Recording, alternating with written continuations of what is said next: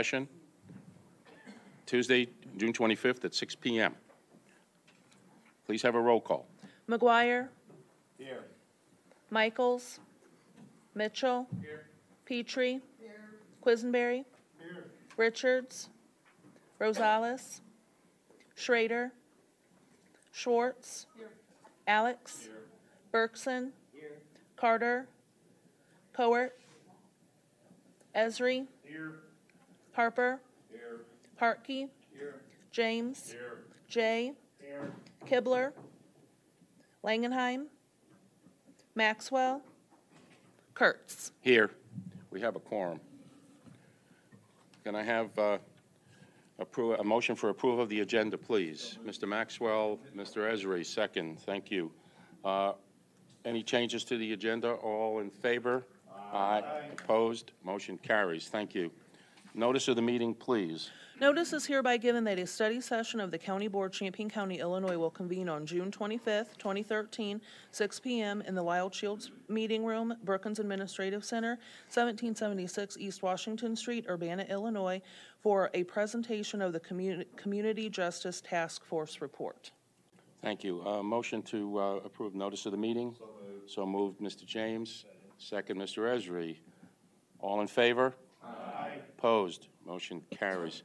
Before we go to our report, just a few ground rules. First, I want to take this time to thank this task force. This was more than a year in work.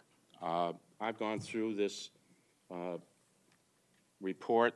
It's excellent, and I think they need recognition. So I'm going to ask, I'm going to call off each name of the task force for the record so that everyone in this room understands who took time out of their busy schedule for the hours upon hours of work that was placed in this report.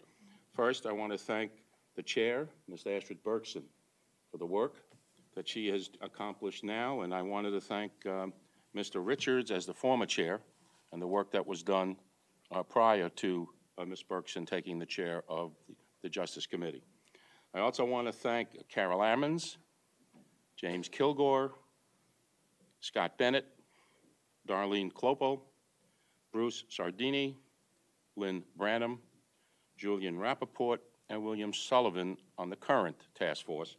There were three on the former task force that I think need mentioning. That was Mark Driscoll, Shirley Ferguson, and Benita Rollins-Gay. I want to thank all of you for your public service and the time that you have rendered to this report. Excellent job. Thank you very, very much.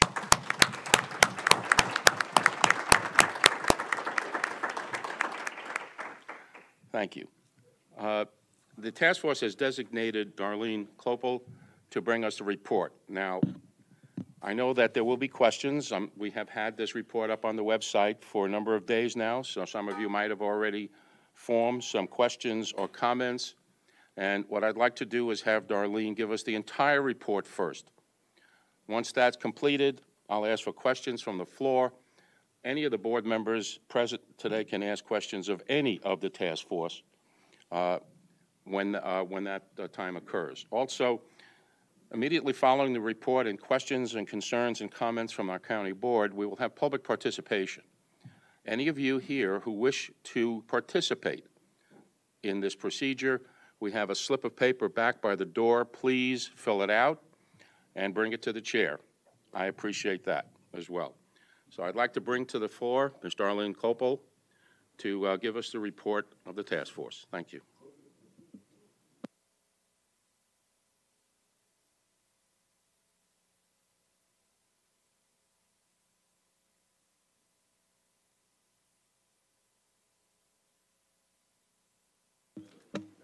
Okay. Thank you for having us this evening. This has been a work in progress for some time, and we're happy to bring you a final report this evening. The task force, this last 6 months, was charged with 3 tasks. The first one being to research strategies to prevent incarceration, reduce recidivism, and promote rehabilitation of persons incarcerated in the jail. We did a pretty thorough job of that, I think. Most of what you will see tonight was dealing with those three issues. We were trying to come up with alternatives that would help folks stay out of the jail and also not go back to the jail once they had been there and were released. So you'll see most of the recommendations tonight will be addressing that. The second task that we were asked to do was to identify existing and potential strategies for reducing the risk of youth becoming juvenile or adult offenders.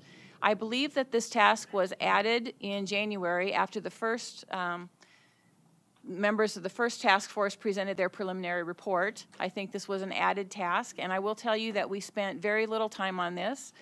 We have a little bit of information about it, which you will see in the report, mostly in the conclusion, but we did not spend a lot of time on this. We just ran out of time.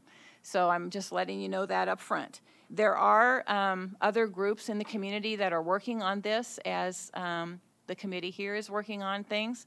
Some of those groups have been working more with juveniles. You may have heard of such groups as the Access Initiative or the Champaign Coalition more recently. Perhaps you're aware that there is a quarter-cent administrative team that oversees the current 5% that's given from the public safety quarter-cent tax.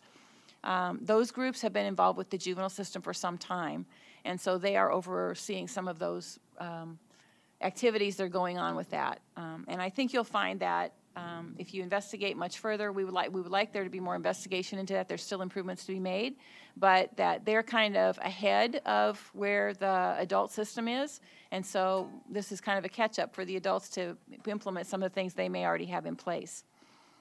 The third task that we were asked to do was to work with the county's consultant on a final report, and we are doing that.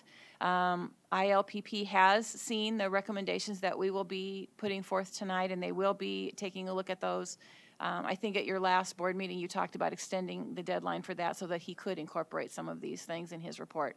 We've read through his draft. We think there's a lot of consistency between what his recommendations are and what we would like to recommend, and so we are happy to say that we think that that will be accomplished as well. Okay. The way that we organized our report, for those of you that have had a chance to look through it, is that there's a summary section, the summary report, that covers the first 21 pages of the report. Basically, we spent a lot of time trying to summarize down so that it was easy to read and concise for you all. The last 50 pages are what we call our full report. It's more expansion on the summary. So it's basically more detail about the information that I will present tonight, more research. There's footnotes. There's things that you can look up from other communities. If you're interested in any particular area, you can look up some of those things afterward. But I'm going to focus tonight primarily on the summary report because that's the main meat of the recommendations. Okay. So let's start on page 5 with the first recommendation. This will be the introduction. This basically outlines what I've just told you, and then on page 8 is beginning with the first recommendation. We basically ended up with 10 recommendations, a nice round number, and not too many, I think. So we're going to start with the first one. The first recommendation is to integrate restorative justice principles into the system of justice in our county. Many of you are familiar with restorative justice principles. Some of you might not be. The detail here gives more explanation about that. But basically, the idea is that it underpins everything else that we're going to recommend. All of the system components, all of the things that we're talking about being integrated, we hope that would be restorative in nature with the idea that we're considering the long-term result. Obviously, if someone commits a crime in our community, we want them to be held accountable for that. And so part of restorative justice is developing an accountability for the crime that was committed, the harm that was done. On the other hand, you do know that eventually the person will need to re-enter the community, will need to reestablish their place in the community in a productive way. And so you want to, in the long term, make that happen or make that easy to happen. And so what we're saying is that in the restorative justice principles that will be integrated, that the sanctions that are offered will fit the crimes committed. There will be some negotiation with how those sanctions are developed so that in the end result, the person is accountable, has some kind of repairing of the harm that they've done, but in the long run, there's a way for them to restore their relationships and be able to reenter the community, because they will be a part of our community, and the question is, do we want them to be a productive part, or do we want them to recidivate? So that's kind of the underlying principle between all of our recommendations here. Okay. The next set of recommendations starts on page 9, and that would be recommendations 2 through 5. These are recommendations specifically about types of services and what we're calling the continuum of the system. So we're saying that there should be a continuum from the time that we do pretrial all the way through the time the person exits the criminal justice system, to have some kind of a continuum of services that has a variety of options that would offer alternatives more than we have available to us right now in our existing services. So recommendation 2 has to do with pretrial services. We do have some existing pretrial efforts at this point, either through the state's attorney's office, through the prosecutor's office, or through the jail itself.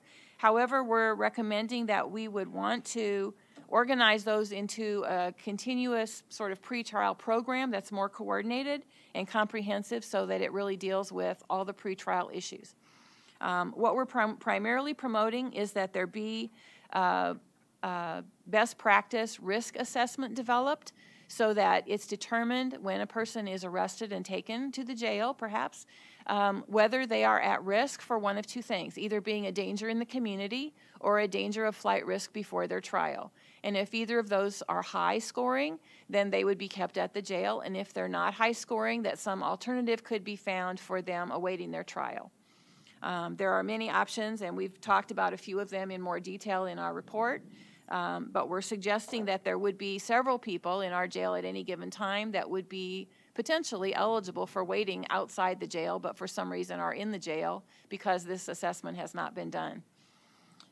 Also, there needs to be some mechanism for pretrial supervision. Obviously, if people are awaiting trial outside the jail, you want to be sure that they're going to arrive for their court hearing. And so there's various levels of supervision that could be provided. And again, some of those alternatives are discussed with more detail in our report, but there's, again, a continuum. Not every solution would fit for every single person. So we're hoping that we can develop a few more options in that area, and that these would be coordinated. And our proposal, we believe, would save costs from people that are currently in the jail that really don't need to be there on a 24/7 basis. Okay, then the next recommendation 3 is on page 11. We're talking here about expanding access to behavioral health services. That would include both mental health and substance use, by developing a coordinated system of care for community treatment, for crisis intervention, for in-jail services, and for pre- and post-incarceration transitions. Currently, again, we have pieces of this in place. Most of them are not well coordinated. I think that in Dr. Kalmanoff's preliminary report, he mentioned that. We do have some, crisis services or obviously great interventions available in our community. We have good mental health services here. They're just not always coordinated for people coming and going in and out of the jail, or for diverting people from the jail if that's the primary reason that they're in the jail.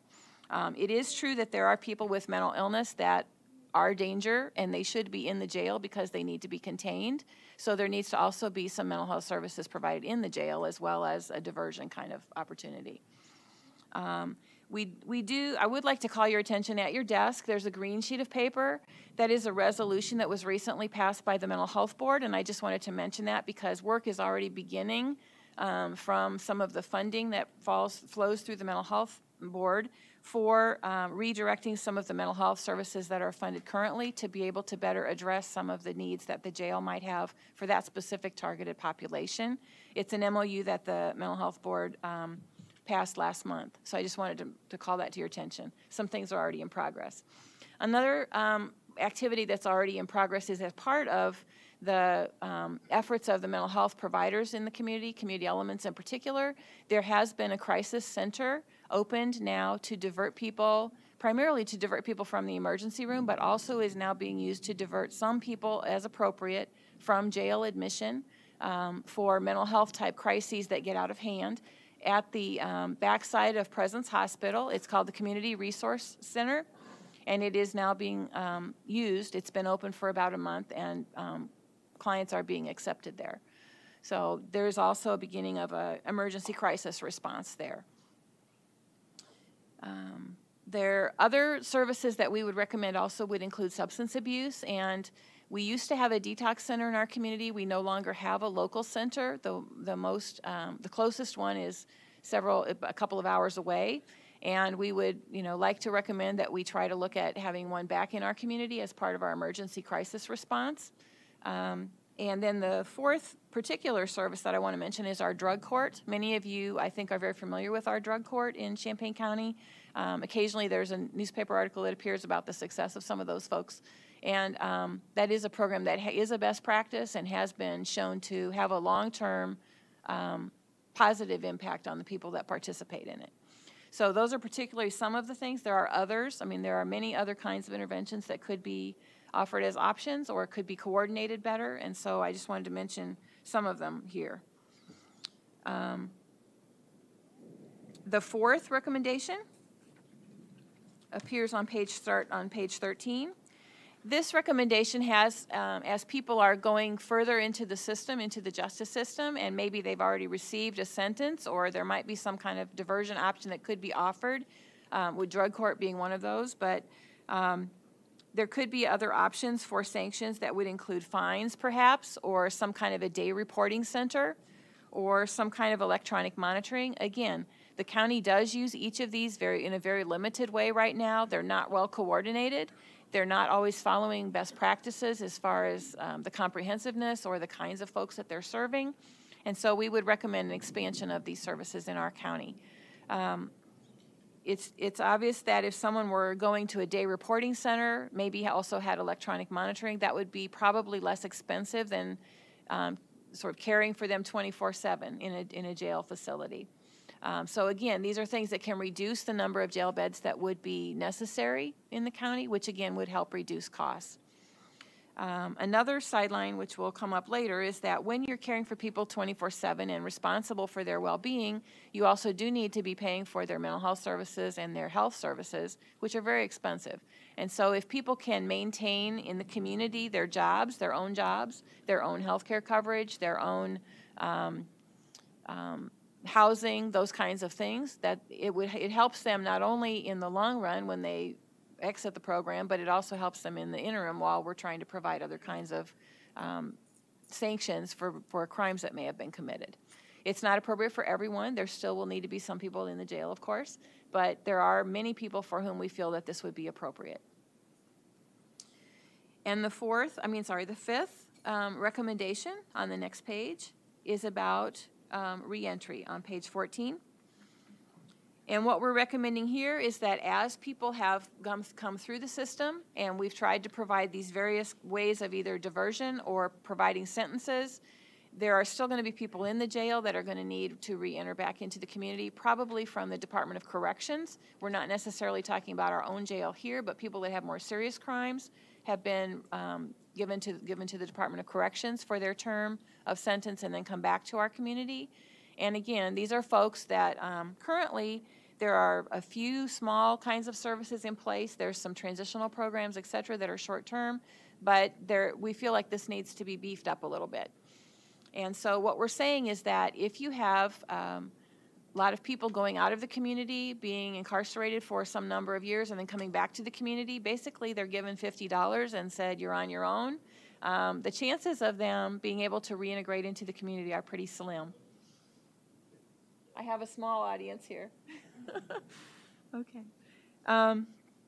So what we're suggesting is that a specific program be set up for reentry, that a connection be made with the Department of Corrections, and I know the department would be interested in doing that. They do have liaison officers at the Department of Corrections that are interested in reintegrating people in the community, and so there would be a connection made there. There would be some kinds of services set up to help people obtain driver's licenses,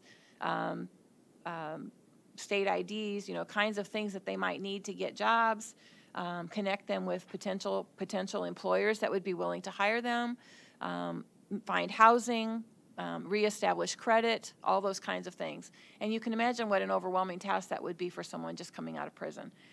They may have committed a very serious crime. They may have been in prison for a long time. They may not even know how to use some of the tools and equipment that are out there anymore with our cell phones and computers and different things that change over time.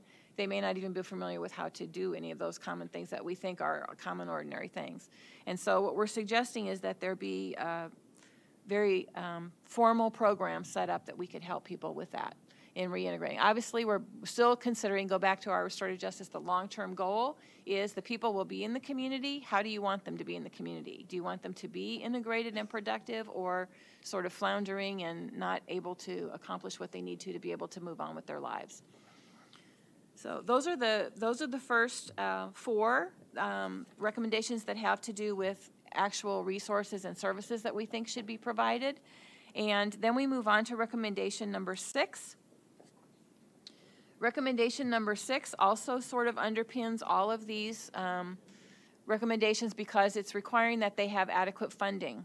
And we have talked about and presented in here a variety of options for funding. I know that the ones that the county board is probably going to be the most interested in and have controversy about are the first two that I'm going to mention, which are the quarter-cent public safety tax. The task force is recommending that that be increased from its current 5%, which is supporting pretty much juvenile programs, to a 30% or more, which would support the adult programs as well. And the other thing would be the general corporate fund. So those are the things the county board has control over directly, and so those are probably the things that will generate the most discussion here about whether they can be used or not. Other funds, however, are also available, and I just wanted to make you aware of a lot of those. There are county-related funds that the county collects but are not directly funded through the mental health, through the county board. Those would be like through the mental health board money, the developmental disabilities board money, the Champaign County Regional Planning Commission, all receive funding from other places, either through county taxes or other places, that potentially might have similar goals to some of the programs of maybe some of the sanctions or pretrial options or things that can be established. And if that would be the case, those funds could be leveraged and used together to be able to make those things happen. Just as I just mentioned, some of the mental health board money is currently being used for a crisis center, to start up a crisis center. Other money that's available that we just were aware of as a task force that might be available out there for the state or the county to apply for would be state funds. For example, as I mentioned, the Illinois Department of Corrections has money sometimes that they would like to see various things happen. They're willing to support that financially. One of the things we think is possible would be something called the Adult Redeploy Illinois Grant. This county currently doesn't get that money, so we think that's a possibility. Other counties do. Also, the Illinois Department of Human Services has monies available for specific targeted goals for specific targeted populations that might be available. The other federal funds that might be available could come directly from other resources for specific activities. For example, you all are aware of Medicaid, and obviously Medicaid will pay for many behavioral health kinds of services. So if we can find ways to leverage that money for services that are being provided, we can acquire some of those funds here. The Department of Health and Human Services, through its SAMHSA division, is also mental health and substance abuse related, and they are interested in funding local projects. In our county, for example, they currently fund the Access Initiative for the youth, so it's potentially possible there would be other programs for adults that they would be willing to fund. The third department would be the Department of Justice. They also have grants that are available to states, then flow down through counties, or sometimes counties or cities directly can apply. And then HUD, which is the Department of Housing and Urban Development, has housing money that's available and sometimes can be targeted for specific populations with specific needs. So those are all potentially federal funding sources that could be looked at in terms of acquiring additional money or leveraging money that the county would put forward as local match. Other funds that we thought about that potentially could be used, often are used by local agencies, would be sometimes the cities are willing to put in money for a variety of reasons, and obviously what we're talking about the entire county here, and so there are lots of smaller city jurisdictions that have money that's designated for police or law enforcement kinds of things, or public safety or neighborhood development. Potentially they would have similar interests for some of the things that we would talk about. The University of Illinois is interested in training, and also there's a university police department, so they might have potential overlaps or links that could be used. There's private insurance from folks that have health care issues or mental health care issues that potentially private insurance could be used. This community is very good. The whole county is always very good with volunteer efforts. There are lots of things volunteers could do. In the youth programs, for example, the volunteers often do the mediations or are involved with the peer court, so potentially for the adult services, volunteers could be recruited for various things. The local bar association has sometimes available grant monies that are available for specific projects. If we're talking about doing fines of any kind for any kinds of sanctions that we might have, potentially those fees could be used as revenue source for the programming. And then nationally, there are foundations that would be interested if we were doing specific kinds of if best practices or developing new services for the system or that kind of thing, some kinds of data collection efforts. Public foundations and private foundations are sometimes willing to put money into that. So those are just things that we thought of that we know enough about to mention to you. There are probably more, but we thought we would bring those forth as possible funding opportunities in addition to what we know the county is going to have on their table.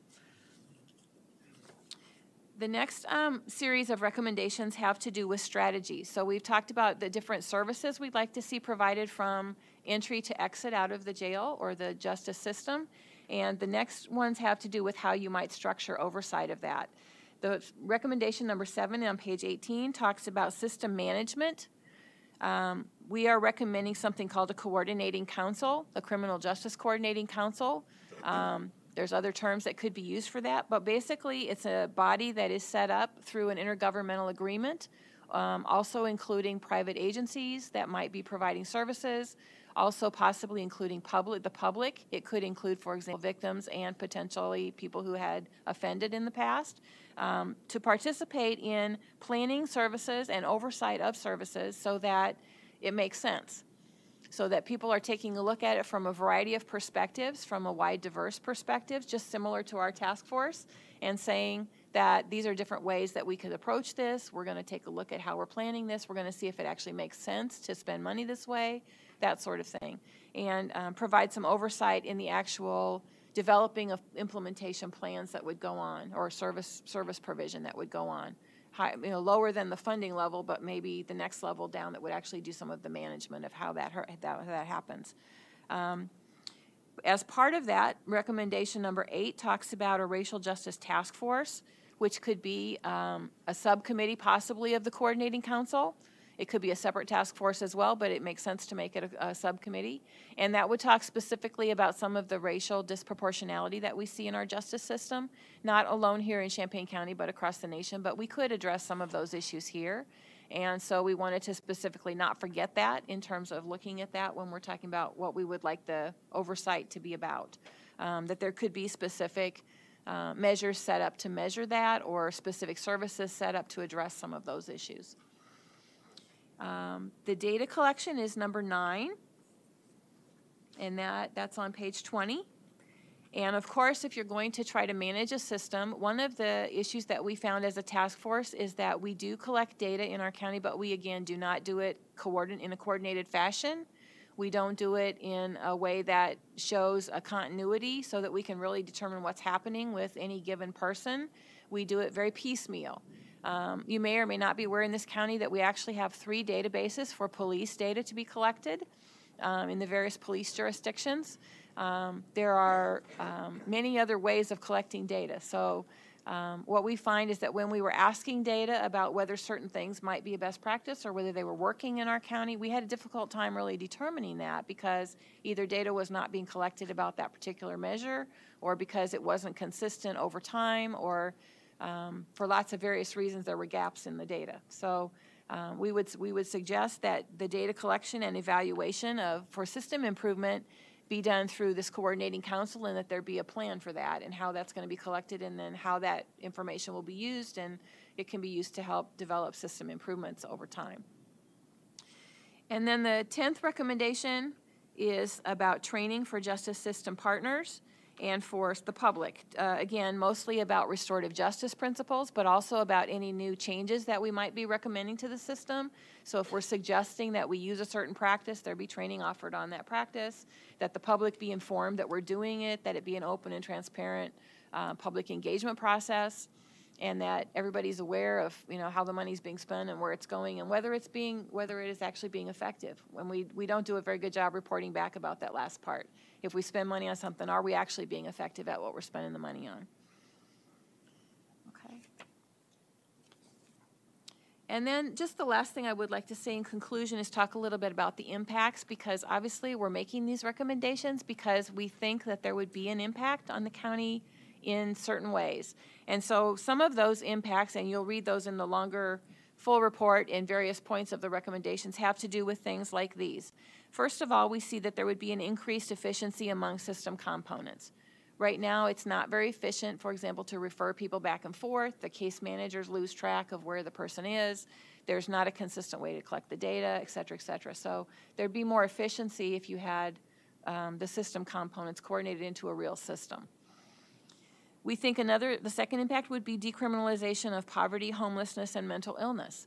We have seen cases and have reported with all the officials that we've talked to, various cases of people in those circumstances that are in the jail for basically because they either can't pay a fine, they're too poor to pay the fines, because they are on the street and homeless and they eventually get in trouble, or because they have a mental illness that creates eventually a criminal situation. But if those were addressed as the underlying causes, perhaps they would not end up in the jail to start with. And so we're trying to decriminalize reasons why people end up in the jail.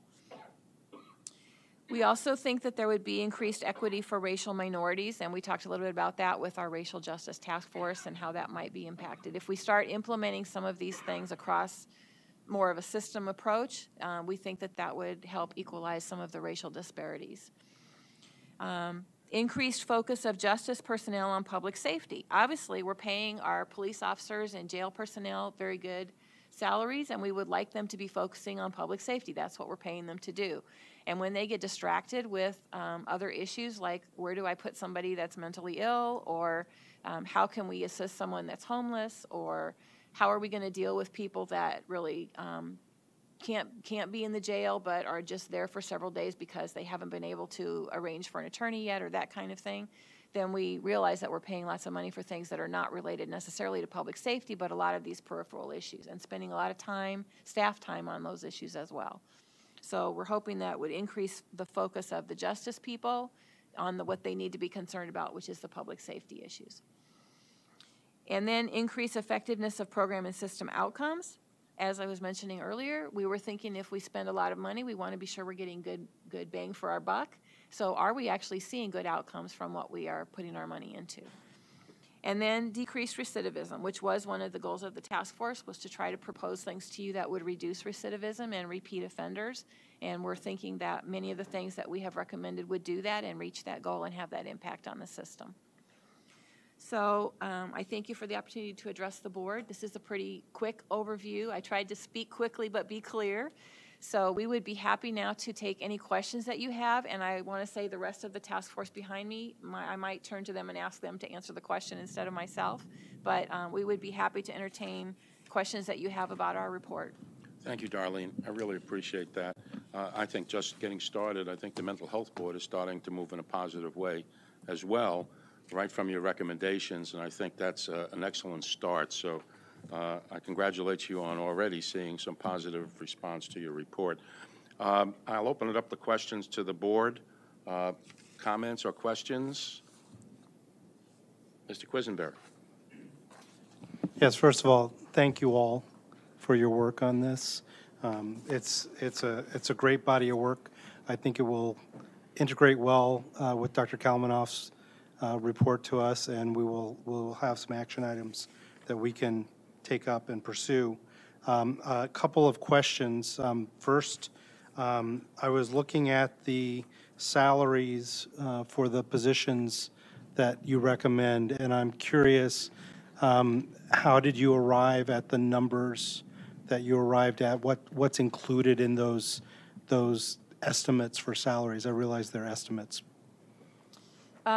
Originally, what we did was just say we haven't done enough research on actual budgets to be able to come up with a line item budget. Of course, the majority of the cost would be the staff, and so we tried to think about an idea of what staff would be needed, and then we estimated a potential salary for that person in the range, in the tens ranges. So it'd be like $50,000 or $40,000 for a salary, and then doubled it, knowing that there would be fringe benefits, mileage costs, office costs, that's how we got most of those numbers. Okay, so it's meant an to estimate. represent the salary plus burden Yes. associated with that, Yes. that staffing. Okay, thank you. One other thing I noticed as I was going through this, the marginal summaries, for whatever reason, the text size has pushed some of the content out of what's visible. So if we could get it reformatted and put back up, it's a PDF. So if someone who has Yeah. the original could reformat it, so all of that detail Yeah, the could be the viewable. PDF will do that for you. If you get it, if you got the original, was it the Word document that was off? Yeah, it's We not had viewable. to convert it to a PDF because many board members can't read Oh, Word okay. documents. So we converted it to a PDF. So we can Okay. work on that. Okay, thank you. Thank you. Okay, Mr. James, please. Darlene, in your report on your conclusions, I think one of the questions I always have is when I hear some of the things that's been put forth, and by the way, it is a good report, and I do appreciate it. A lot of this, when we're talking about some of the outcomes or things that we should do, I wonder, because state law sometimes dictates a lot to the field officer what he can and cannot do and how he must look at something when he's there. He's got some leeway, but very little. And, you know, some of the things you're talking about here, like the homelessness and some of the other things, if they go to a call, I'm not sure, but I would think that if there's a call, there has to be some sort of action, and their hands are somewhat limited. So should some of this not probably be addressed with state legislators to change some of the laws that are existing on the books so it makes it easier for counties to do their job? I'm going to let Steve take that question. Oh, Scott, I'm sorry. Scott, yes. Scott, Scott, please come up Scott, to the here you chair. go. Thank you. There you go. Hi, I'm Scott Bennett. Yes, I mean, criminal statutes are state, but in almost all situations, officers have discretion. I mean, they're trained and they have a lot of discretion as to, does it rise to a criminal offense, or is it just a welfare check, or there's a whole lot of different things officers can do when they arrive on a scene, particularly if it's a mental health issue. So I think what we tried to do is just give officers as many options as possible so that they really can use their discretion. They're not, because one thing we hear time and again is that their hands are really tied. There's only so many things they can do in a situation where maybe a criminal statute was violated, but it probably is just they want to get that person away from the scene, which is in which it's a heightened scene. So I think that's the issue. They still have a lot of discretion on the scene. Well, without naming names or anything, but I know of incidents where officers have allowed people that weren't driving, but they were past the legal limit, and then something has happened, and then it ends up that police department and or that county has been sued because they should have jailed that person after they had made contact with them. And what I'm hearing you say is this discretion, and I read the paper, not religiously, but quite a bit, especially the News-Gazette. I don't know if the field officer out there doing that after he's been, I just have a problem with that when the law, gives them only certain parameters. I don't think that we want to make our officers judges when they're at a scene that they've been trained or they're within something. So that's where I have a little problem with some of this. And maybe if you go on with your work, you can research that a little bit more and really clarify, because I don't think a judge is going to say that you have that type of discretion.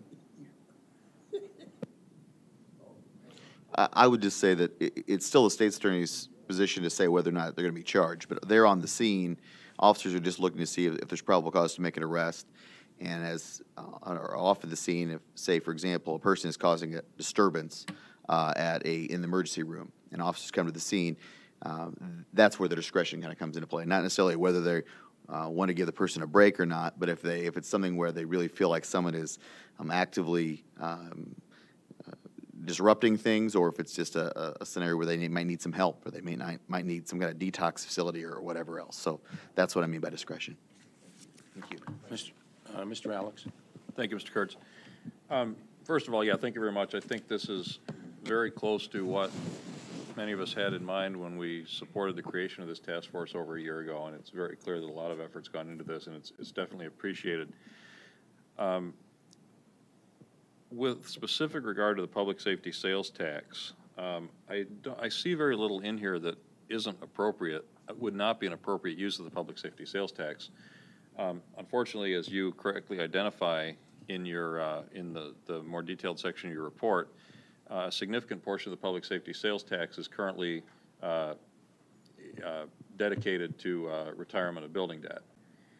And as you work with Professor Kalmanoff and ILPP in integrating this, in using this report as one of the things that inform his final recommendations, something that I think will be very important for you and he to work on is providing guidance to the county board in terms of how the recommendations in this report can reduce the need for the county to, can either reduce or eliminate the need of the county to commit additional resources like public safety sales tax to building debt. As time goes by, the numbers in your report with regard to the amount of the public safety sales tax that's earmarked for debt service, I mean, that goes down substantially over the upcoming years as these existing building debts are retired. So, you know, if we take on a bunch of new building debt, there's not going to be any public safety sales tax to talk about programming. On the other hand, you know, if we can get away with a minimal amount of construction, if you can identify ways that we can reduce the cost of existing operations, whether that's, you know, closing downtown jail, whether that's, you know, changing the way we do business to the extent that's within the law and that's acceptable to the elected officials. If you can identify those places where cost savings are going to come from, I think there would be considerable support from the board for increasing that amount of the public safety sales tax from the token amount that's provided for alternative programs now to something approaching the level that you're doing this report. So I guess I'm asking you, as you work with Kalmanoff, you know, make sure you're providing us with guidance that shows, you know, where that, how we're going to get from that 5% to whatever percentage you think is appropriate. Because one thing is for sure, we don't really have any control over how much money that public safety sales tax takes in.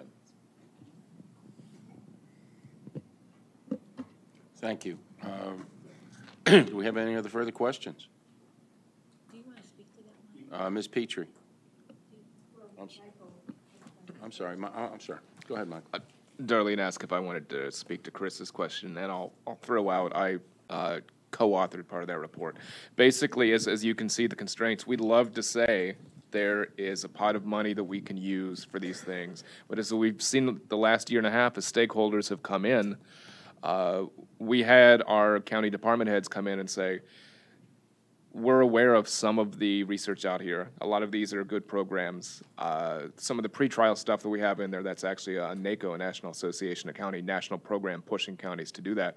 We're aware of some of this. We go to the conferences, but no one has any money to do it. And that obviously is the pitfall in all of this. But what we can say is that with the public safety sales tax, which has been crimped by other budget issues with the county the last several years, most of these programs are designed so that if we start doing smarter things in the justice system to either screen out who that we think needs to be in jail waiting for trial or not waiting, or using methods to reduce crime, to cut recidivism and keep people from ever showing up at our facilities in the first place. The more that we can do that successfully, the more that frees up money and creates a virtuous cycle. And so some of these will take up startup funding, and it's probably going to take a state pilot program in conjunction with the Department of Corrections, or finding some ways to get some federal programming. But if these are successful, if we can reduce the number of people at the jail or use some lower security ways of housing people, when the budget goes down, that's money that can be used to work on more programs to try to reduce crime and to have lower impact jail programs as well. Thank you, Mr. Richards. Ms. Petrie, did you have your hand up? Like everybody else, thank you. You all work very hard. It's much appreciated. You have 10 recommendations. Are these recommendations in priority? No. Okay, that's No. fine. We tried to organize them so they made sense together. Right, grouping them. Yeah. Okay. Did the group of you come up with 2 or 3 that you feel that you would like the county board to focus on as priority recommendations? Well, as we've tried to imply here, there's a couple of underlying principles that we think are kind of below everything. One is the restorative justice piece, and that would be beginning to look at crime in that way. The second one would be some kind of funding, because obviously whatever programs we choose or services we choose, some funding has to be identified for that. And the third one would be some way to coordinate or evaluate the success of what we're doing through a coordinating council with data collection and evaluation process. So the actual services that get funded, obviously we've recommended things we think would work and that will help, but there could be others. But those are those underlying. Focus is those, umbrella issues. right. Okay. And I know it's hard not to have some other recommendations in mind and just make this nice and succinct with 10. Is there a recommendation that the task force felt was important, but you limited it because you wanted to only present 10? We did. We had a couple of issues that came up. One was that we did not address the juvenile issues. Okay. They are, as we've said, they're a little ahead in terms of their the progress on restorative justice and other things, but there is still work to be done there. So potentially still some work could be done on juvenile issues. And then the second thing that came up, we actually did make a recommendation, was the racial justice task force. And then the third thing that we thought that we were that was brought up actually by a public participant, and we realized we had not addressed at all, which was just an oversight, was the issue of the issues of women and parents in the jail. And again, that goes back to our restorative justice model. We're trying to find a way that, for example, if you're a single mom and you end up in jail for 2 weeks, that you're not going to lose your children, your home, your job, that there be visitation for your kids, for parents, those kind of things. And so we really didn't get into that very much, but if we had more time, maybe would have come up with a recommendation about some of those things. Okay, and one last thing on your comment on maybe paying a little bit more attention to the situation of the juveniles in the community. Could the takeaway from that comment be that it might be worthwhile for the county board to have a conversation on that and even consider a little in-depth study as to what is happening within our community in conjunction with that? I know there are a number of programs underway, and I know there are that you oversee in RPC. So you seem to be a good person to give us some guidance on that aspect. As I mentioned, there are community organization coalitions that are already working on those issues, and whether we need another coalition to do that or task force, I'm not sure. But there is not a single coordinating council for youth issues. There's no thread running. There's no there's participation of various members running. Like, for example, I belong to a lot of them, or there's community elements represented at most of them, but they're not all the same thing. So, yeah. Thank you very much. Mr. Carter?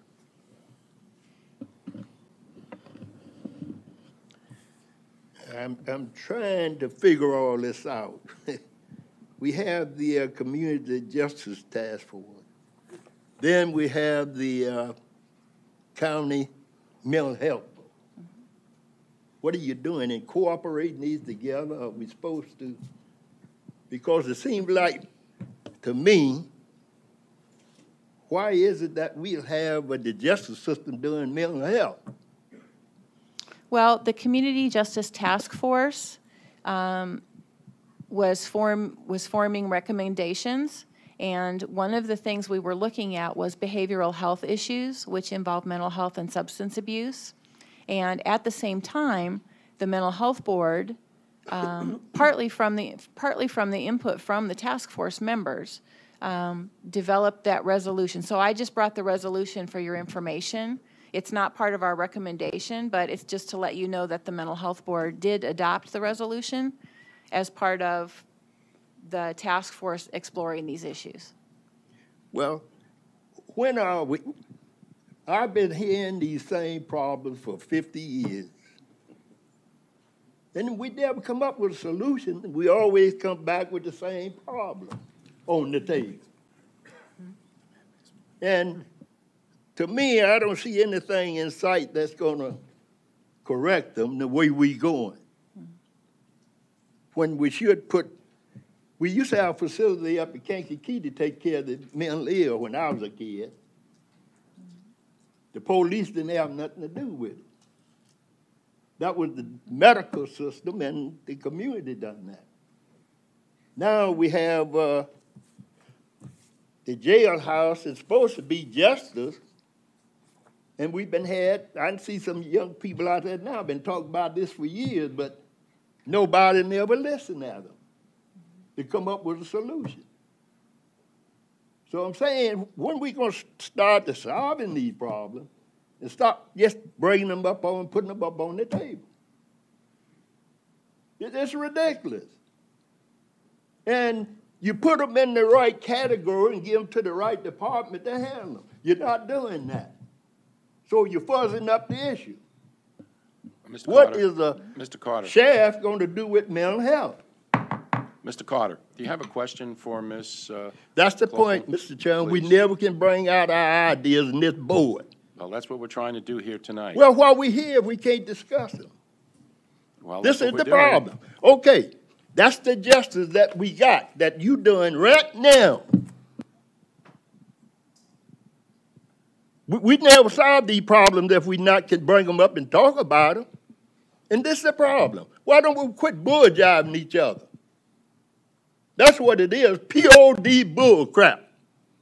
And it's not getting any better. Mr. Carter, please be It's civil, worse sir. now than it was when I was a young man. Would you please be civil? Thank you. I'd appreciate it. We want to listen to your comments, and we know you've been here a long time. How can I give them a comment? May I What sp- time? May I speak, What sir? place? May I speak, sir? Thank you. Where is the place? Okay. This is the place for discussion, but accusations... Discussing what? Mr. Carter, thank you. I'm talking about the criminal justice system. I'm talking about the health system. So what's wrong with it? I didn't say there's anything wrong, but I'd like you to see if you can... Mr. Chairman, if you can that's the reason we'll be here forever, and the condition will it won't get any better. It won't get any better. We keep pushing it under the rug. Mr. Carter, and- we're trying to okay. get it better. Okay. That's the point of all of this. The money we've spent, the time we put in over a year of this task force, and 80 pages of recommendations are trying to straighten out the system that you have major concerns about. And that's exactly what this task force and this board is trying to do today, sir. Okay? That's the point of this program. That's the point of this task force, and that's the point of this report, to work together with the justice system, with the judges, with the state's attorney, and with this county board, and with all entities in this community to better our systems. And that's exactly what we're talking about tonight.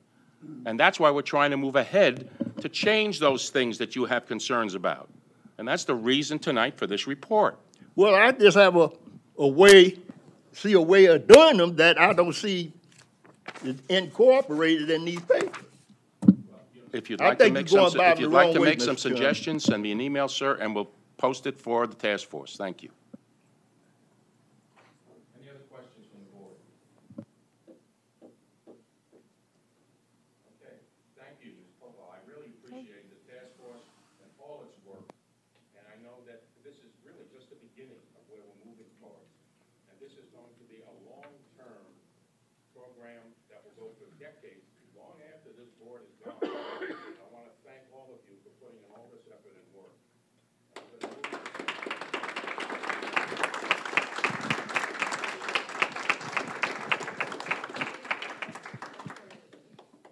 What I'd like to do now, we only have 2 public participation. Sorry, thank you. Is there anyone else who wishes to speak in public participation to this report? If not, I'll just go with these 2 at this point. Very simply, each person has 5 minutes to make a statement. There will be no question and answer. This is public participation, and we're asking the public to give us their comments. First gentleman is Mr. Gary Matthews. Would you please step up to the podium, sir, and press the button in the middle of the microphone? Thank you. Turn this on? Yes, sir. Just hit the button in the middle. You got it. Thank you. I'm on, okay. I'm Gary Matthews. I'm a member of the Muhammad Area Youth Club Board of Directors in Muhammad. I've served on the Don Moyer Board of Directors in the past. I've been a mentor in the Muhammad Seymour school system. Basically, for the last 20 years, I've been involved with after-school early intervention with youngsters before they get in trouble. That's the whole objective of the, really the Boys and Girls Club type programs here in Champaign, our own program in Muhammad, the mentoring program in the various schools, and there are other programs going. Urbana has an after-school program. When I read the introduction to the task force report, I got really excited because it said they were going to identify existing and potential programs and strategies for reducing the risk of Champaign County youth becoming juvenile or adult offenders. And Darlene kind of stole my thunder, and I have to withdraw my clause a little bit because she said the task force didn't address that issue. I don't take any issue with the recommendations the task force has made. Obviously, a lot of work, effort, time, and careful study has gone into that. And the recommendations, I'm sure, all have value. But my contention is that you've missed a big part of the problem. The problem is getting to kids before they get in trouble. These programs work, and they get very little support.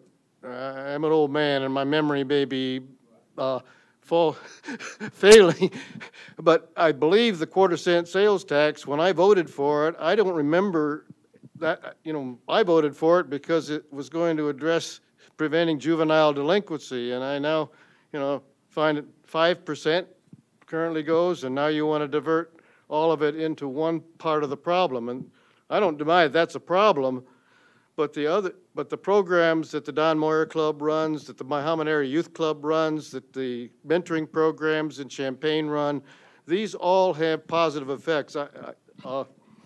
Alan, you saw the video that we took here for a recent fundraiser, and John, you've seen that. These are kids, I knew these kids when they started. They were rascally and came from very disadvantaged environments. They were all at-risk kids.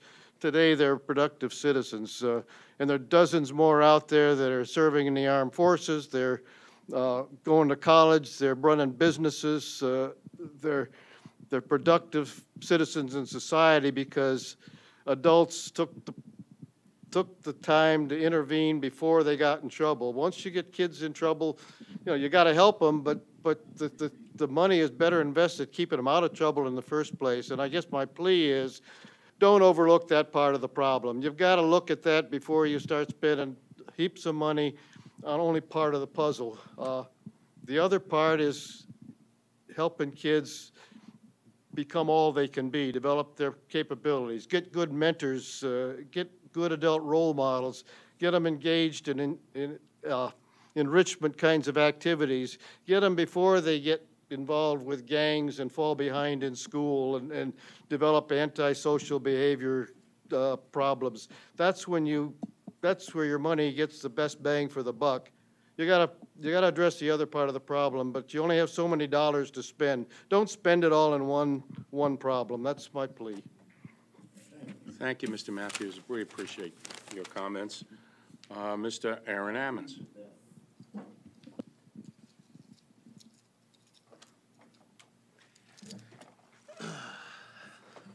Good evening, Aaron Ammons, 1108 North Busey in Urbana. Do I have to say that at the county board? I don't know.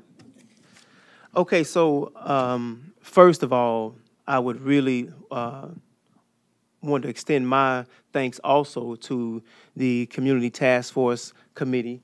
Some of them are good friends. One person I know particularly well. But the countless hours that are spent outside of work, family life, business, all these other different things to actually put together something that is in-depth and that is, that took a lot of time and thought to bring forth to this board. And I love to see this type of government in action because as you all sit here as elected officials, I know that many of you have the same concerns, so it's difficult to read and be abreast of every single issue that comes across the table for you. So it's imperative that citizens go beyond their vote to actually engage the government and do the things that they're doing. And I appreciate your language, Alex, as you talked about the guidance that may be offered to the board from the citizens. With that said, I'd like to speak to a particular aspect of the recommendations that I feel most comfortable speaking to. That is the system management, in particular as it relates to reentry programs. I'm the president of a local organization called Citizens with Conviction, and we are primarily, our focus is to deal with helping individuals with felony convictions with reentry into society and to cope with the obstacles that we face. My observation, personal observation, is that the infusing of felony convictions into our into the criminal justice system with the 13th Amendment has created a monster that all of you have been forced to feed. And so we all sort of subconsciously or consciously create models of punitive ways to deal with situations, to build more prisons, and to house individuals who have made mistakes, as opposed to trusting the human spirit, the human goodness in the individual when given the proper tools, education, employment, and those types of things that we need so that we can turn our lives around. I have a felony conviction. I was once one of these wayward youth who was misguided and doing various different things that were not productive. But I understand that with proper employment at the University of Illinois, with a wife who was on me all the time about things, various different things helped me pull things together. But employment was one of the most fundamental keys to that. And so you all are dealing with something right now, a proposal to build a new jail, but you are part of a larger conglomerate issue where individuals, this vehicle for hire ordinance that's out there that bans individuals from getting employment for 4 years for a taxi cab. There was a situation where it was just discussed this evening where an individual was offered employment, but he couldn't pass the background check because it hasn't been long enough yet. You know, so even when the individual pays that debt to society, they have to continue to pay. This just continues this issue of recidivism, of poverty, which leads to crime. And so I'm asking you all, I'm urging you all to trust some of the work that's been put into this. These reentry programs, when guided by especially individuals like myself, Mr. Kilgore, Marlon Mitchell, individuals who have spent a lot of time studying and researching this issue, understand the issue, and can offer individuals something that they don't get typically when they come through a transition program or something like that. So that's just a couple of things that I look at in particular that I think that I would be helpful and instrumental in helping function. And I would say this to this public safety sales tax, that I can understand where the gentleman is coming from about the 5% money not being broken up for his juvenile programs. I agree that Champaign Urbana Area Project, the elements, neighborhood connections, Boys and Girls Club, various different places that get those particular dollars. I think they need to continue to get those dollars. I think that if we're all honest with ourselves and we're reasonable and we're not looking at things from a jailing punitive standpoint, 95% of public safety sales tax to build buildings and 5% towards prevention. That was never a workable, sustainable model for us to actually expect some positive results from. So I know my time is limited. I do think that it's possible for us to find ways, especially if we're not looking to spend as much money or any money on building a new facility, that some of this money could be diverted to other areas. And I'm very appreciative of all the other different possible pots of money that were raised that may not be a direct burden on the county board. I thank you all for your time and all of your service as well. Do we have anyone? There you go. That gentleman would like to speak. Would you just hand it to one of these gentlemen here, and they'll pass it over to me? Thank you. Thanks, Aaron. Mr. Marlon Mitchell.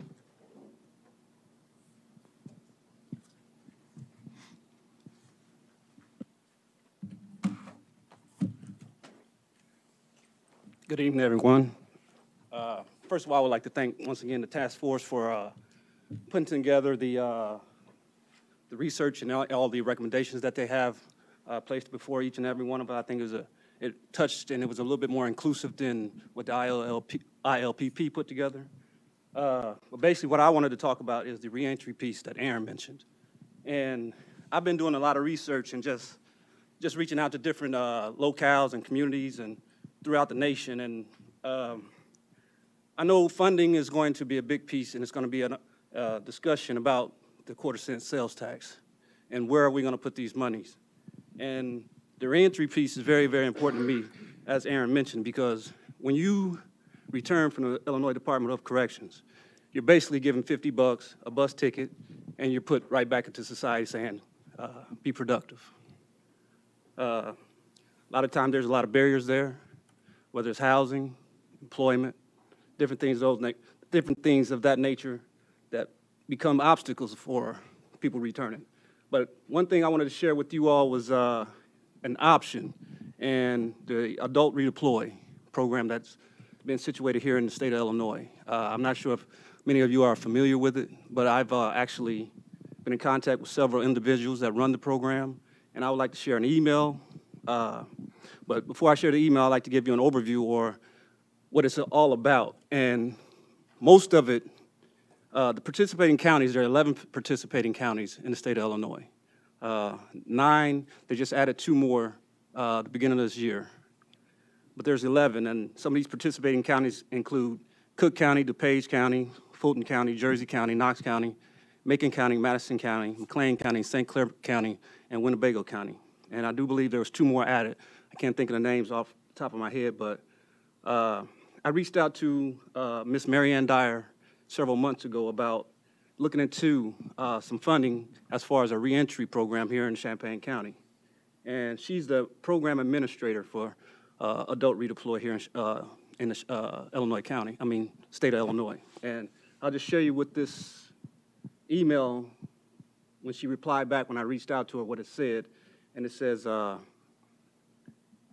greetings to you, Marlon. Thank you for your interest in adult redeploy. It would be wonderful to have Champaign County implement a local redeploy Illinois program. We just released the RFP for new implementation sites, which is available on our website. We anticipate having planning grants available for or after July 1st, once we know how much we receive for the fiscal year of 2014 state budget. I said all that to say is because what we have here in Champaign County is an opportunity to be sort of a front runner for the next adult redeploy. Now, most of these funds and most of these counties that I mentioned, the way that they're using their adult redeploy is through intensive probation and drug court. A reentry program is something that would be innovative and is very much needed here in Champaign County, because the last time I checked, we have over 450 persons that are on parole. Each year we have about between 400 and 450 people returning to our county annually on parole without the basic necessities or human services that they need to be productive citizens. And once again, we all know how that cycle works with how they end back up in county jail. And me being African American, I know the figures as far as 67% of us, when we return from the Illinois Department of Corrections, 67% of us recidivate. So I just want you all to be mindful. I'm not exactly sure. If you want, you can email me or contact me, because I've done a lot of research in the past year and a half on the reentry piece. And also, I encourage you all just to visit that website of Adult Redeploy. Thank you. Thank you, Marlon. Appreciate it. Do we have anyone else who wishes to speak in public participation? This gentleman? All right, come on up, please, and we'll fill out the form in a moment for you. Come on up, and we'll have someone fill it out. You don't have to start that now. Go ahead, sir. Please tell us your name. Martel Miller. I thank the task force for what they did for this county and for the county board to sit here and listen. I'm gonna deal with the people coming back to Champaign from the Department of Correction.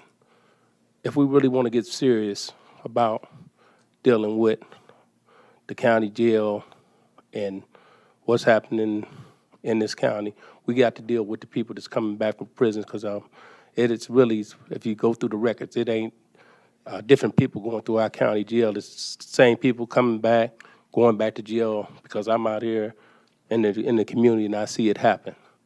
And when they do get here, they come with $50. They come with no support, and we're only spending 5% of the sales tax for prevention. And as the county board members, y'all can make a better decision than what we got there, because to build a new jail, once you build it, you got to fill it. And when you fill it, it's going to be with minorities. Yeah. And I don't know, they say there ain't no racism in the community. They keep saying that. But if you look at the numbers, you look at the IDOT studies say the racial profiling is still going up. It's just what we see and what you say is totally different. So as the county board members, I want y'all to take what these people brought to y'all, take the common sense that y'all have by building a new jail, what it's gonna do to this community. It's not, I got my granddaughter here. If y'all build a new jail, I worry about her getting stopped, ending up in the county jail. Because it's gonna get filled. So instead of building a jail, let's figure out how we can take this sales tax that the voters voted to give y'all to do things with the money, like fix the courthouse, the clock, and give a juvenile center. Then somehow during the time that this tax was taken from them and decided to do something else. I don't know if all y'all was on the board when it happened. That wasn't even fair to the taxpayers. So if we're gonna do anything with that quarter sales tax, let's do it for the people, not for the Justice Department of the city. Let's do it for the people. Let's do the right thing. Thank you. Does anyone, sir, would you please fill out a form and then turn it in to us? I'd appreciate it. Do we have anyone else who wishes to speak in public participation? Have you filled out a slip, ma'am? All right, you do that right after your comments? Sure thing. Thank you. Please state your name. Mm-hmm. Danielle Chenoweth, I'm at 412 West Illinois Street in Urbana. And I hadn't expected to speak today, but I just wanted to make two brief comments. I'm still digesting the task force report. Hey, little guy. But first, thank you, task force. It takes a long time to do this kind of work, and it's a really, really important part of what we do is to do vision work and not just the nuts and bolts administrative work. So this visioning and strategic planning work is very important for long-term vision for criminal justice in our community. So I commend the board for taking that first step. When I served on city council, I expected to be very quiet when I first got on city council. And my first meeting, May of 2001, we were looking at the budget. I always wondered why they seat city council members a month before they pass the budget, because it's one of the most important things you do. Chris is laughing because he knows about this. But it is true. And in that budget was allocation for 2 school resource officers. And so began a long and lengthy conversation about police officers in the school, the criminal justice system, et cetera. I guess after that period of time, we did go ahead and allocate funds for 2 school resource officers. We also started a community dialogue where I met with police officers at both Champaign and Urbana for the course of about 2.5 years. Hold on, sweets, hold on. For about 2.5 years, we spoke and talked about specifically how to divert youth from JDC, from the criminal justice system. We talked and we had fantastic ideas, and there was a lot of synergy between both police departments and the council, and yet there's very little that we actually implemented in that time. Why? Because we didn't put our money where our mouth is. So we had lots of great ideas, we had a lot of strategy, but ultimately, as you know, because you are the stewards of the public money, you're the stewards of our money, just as the council was the stewards of the public's money in Urbana. And so we know that if you follow the money, that's where you find priorities. That's where you know where the priorities of the county board are. So ultimately, I think there's a lot of great recommendations in this piece. We can talk and write reports. It's very important to do strategic planning. And at some point, the difficult question is, are you going to allocate money to make prevention and diversion a priority or not? Where do you want to put your money? And so I would urge you, as moving forward, that's the piece we're going to look at. What do you put your money? Where do you invest your funds? And we suggest that a fantastic use of funds is in prevention, diversion. We want to see crime rates go down. We want to see safety go up. We want to see youth engaged in beneficial activities. And all this is possible, and you have the fund before you. And it's important not just to dump that fund into bricks and mortar, but to fund it with people. He does this at home all the time. Thank you. I appreciate your time, and I appreciate your serious consideration of these issues. Thank you very much.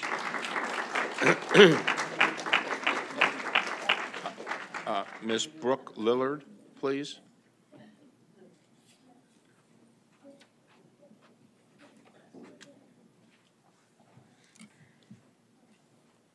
Do I have to press anything? Okay, no, I don't. Hi. Thank you, Community Justice Task Force. Thank you, Ezra, for your entertainment. And thank you all for being here and discussing this.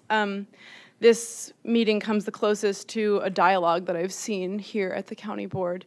I'm always really confused about how sometimes the public speaks and sometimes the board speaks, but we're not really supposed to interact with each other, which seems antithetical to the purpose of being here. I also see that in what Lloyd was bringing up, I thought he was trying to have a dialogue, and so I was very confused that got shut down. I would be very interested in talking with you afterwards.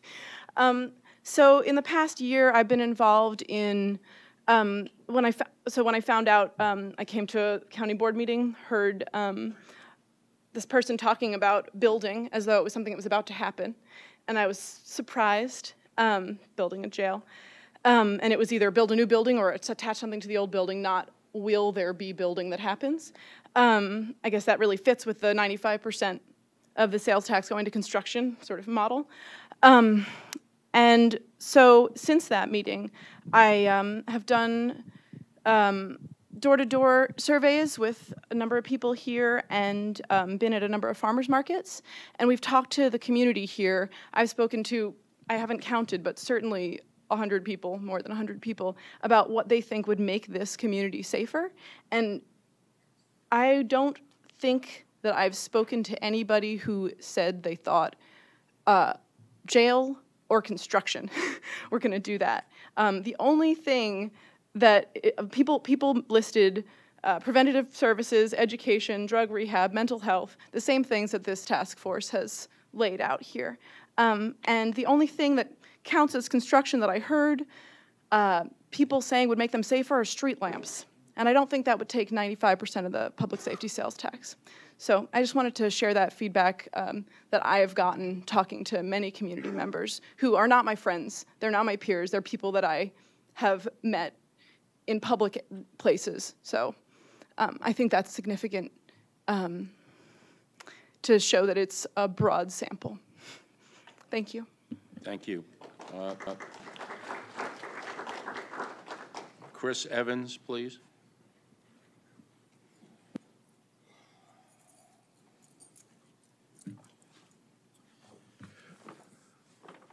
Thank you. I'm Chris Evans, and I'm in District 8. I wanted to first thank, of course, the task force. I want to thank the county board for honoring the citizens' request to have a task force. And yeah, seriously. And I really am glad to see the process open up beyond where we were a year ago or 2 years ago.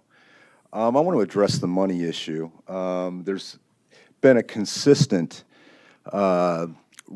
reply to the idea of more programming and more good things to increase our public safety, things that might be more effective than putting someone in a cage or saddling them with excessive fines, probation fees, court costs, and those kinds of things, impoundments of cars.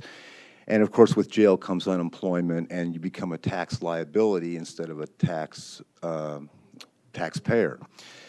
So, and all for rule violations. We have to really look at the way I hope this conversation will continue to talk about the way we prosecute in this county and how that could lessen our cost and increase our effectiveness toward dysfunctional behavior that we want to sincerely address.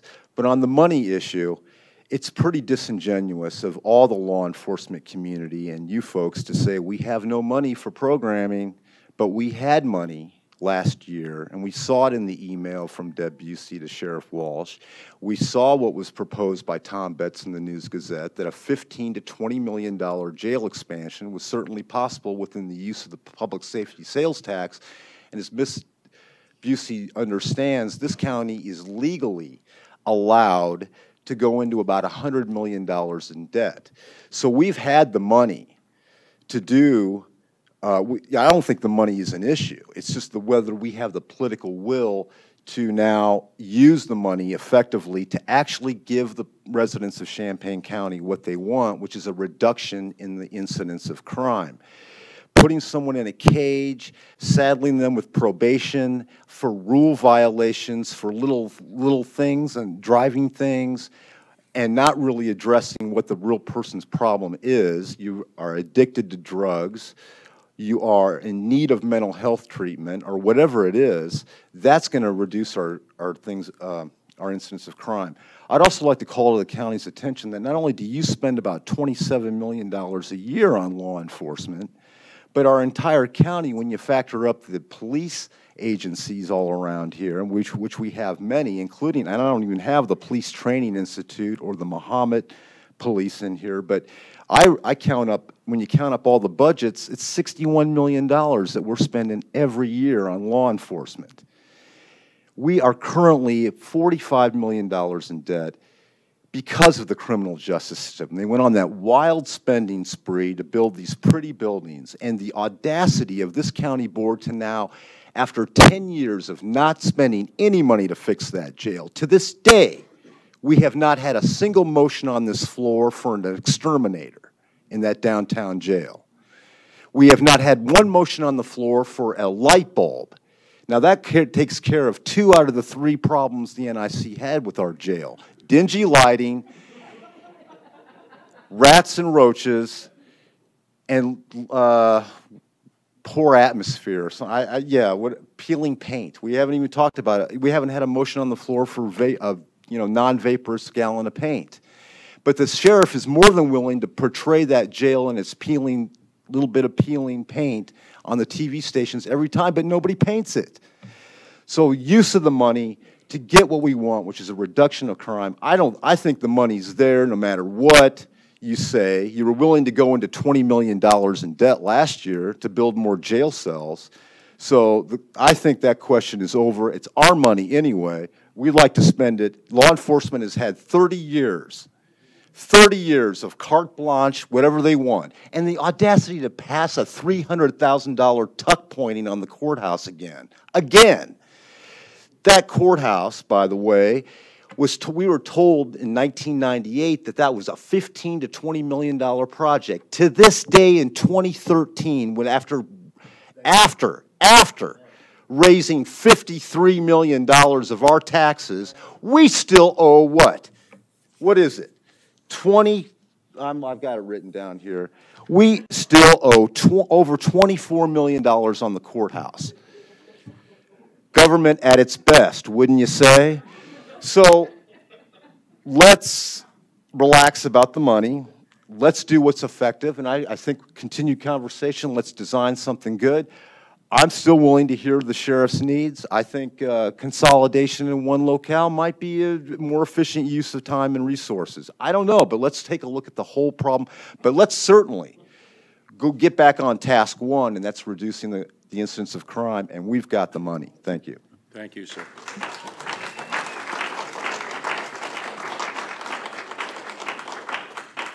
Cope Compton?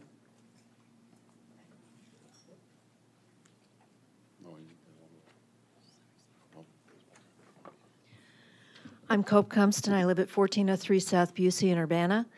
And I also would like to thank you very much and the task force for your work and for bringing these issues out into the public. I was on the Human Relations Commission in Urbana for 6 years and spent years trying to get these issues in the public. And it is wonderful to be talking about the problem. I agree with Mr. Carter. It would be nice if we spent as much time solving the problem. What I would like to talk about is the people that I've seen in jail.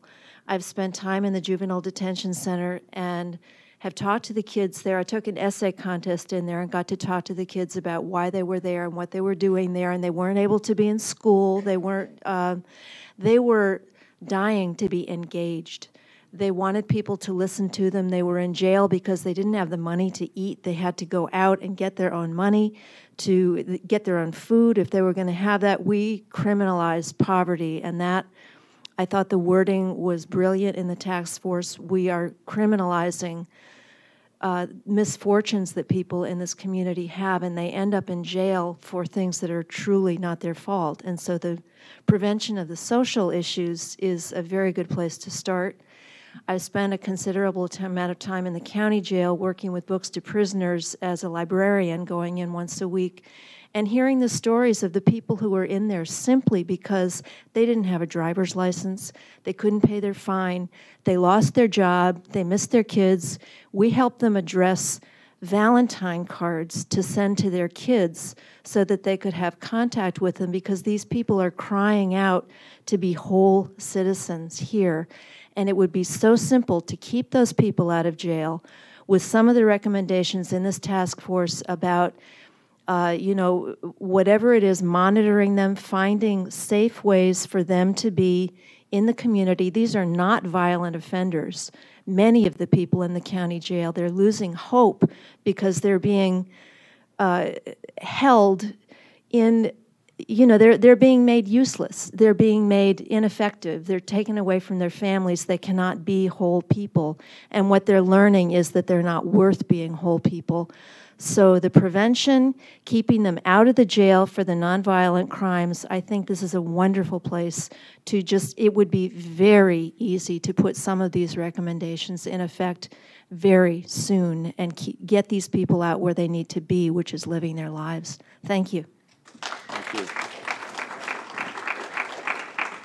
All right, I don't have any more slips at this time for public participation, so I'm going to close public participation. Before we adjourn, I'd like to say to the community at large, thank you.